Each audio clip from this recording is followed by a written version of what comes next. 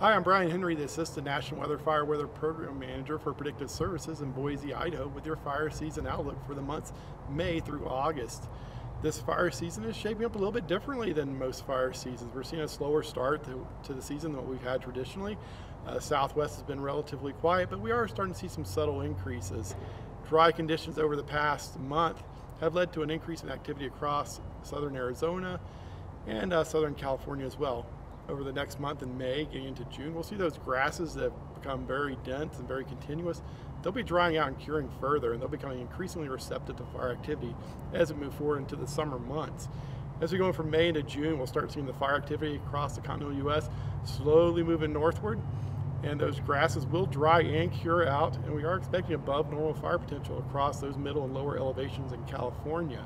Meanwhile, to the north across the Pacific Northwest and Washington State, the snowpack was below average this past winter. It's one of the few places where the snowpack was below average, and they're under minor drought conditions right now. Those drought conditions are expected to persist into the summer months. So there's potential for above normal fire potential there throughout the 4-month period in this outlook. So as we progress from June into July, those grasses across the Great Basin, across northern California, maybe even into the northern Rockies and Oregon, they'll start to dry out and cure as well. And so we'll see fire activity picking up there as well. Meanwhile, in the higher terrain, we had a well above normal snowpack across the Great Basin, across California, where if you recall, snowpack across parts of the Sierra was in excess of 250% of average. So that snowpack's going to take a while to come off.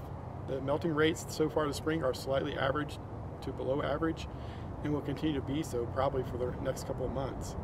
Long-term weather patterns that we're anticipating will generate mostly a westerly type flow, which will promote temperatures that are near average through the summer months.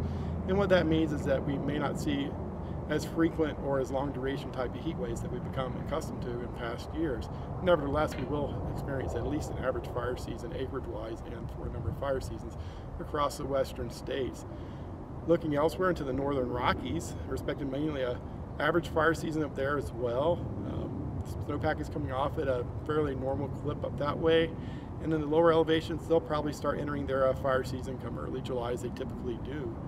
Now, as we transition from July into August, the focus of the fire season activities transitions more northward to the northwestern quarter of the country, and we're expecting some pretty significant fire activity up there. Pockets of above normal activity are expected across the northern Idaho Panhandle, again across portions of northwestern Washington, maybe extending as far south as western Oregon, depending on how things dry out up that way. Looking north into Alaska, don't want to forget about Alaska. Their fire season typically begins in May, and we are seeing a slow start to their fire season. Winter, if you recall, was above average with temperatures. Snowpack was below average across the interior, but during the month of April, they caught a couple of breaks with some wet systems moving in. And so what that did, that kind of slowed out the drying rates on the fuels over that way. And so instead of that early fire season start that we were anticipating, we're expecting more of a gradual start and more of a normal type season for them.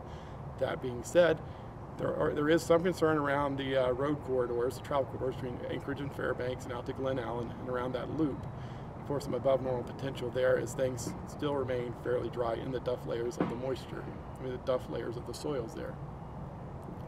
So as we transition from early August into late August, the fire activity should quiet down in Alaska. Fire season should draw to a close as they start getting their late summer moisture, but it will continue across the northern Rockies, the Pacific Northwest, northern California, and the northern Great Basin.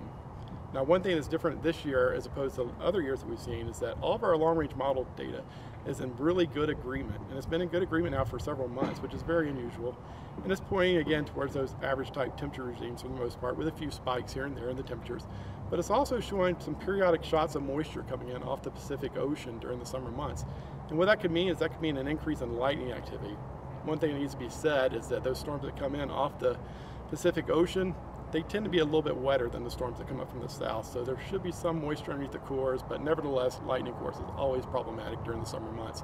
So we'll be keeping a close eye on that as we move forward in this outlook period.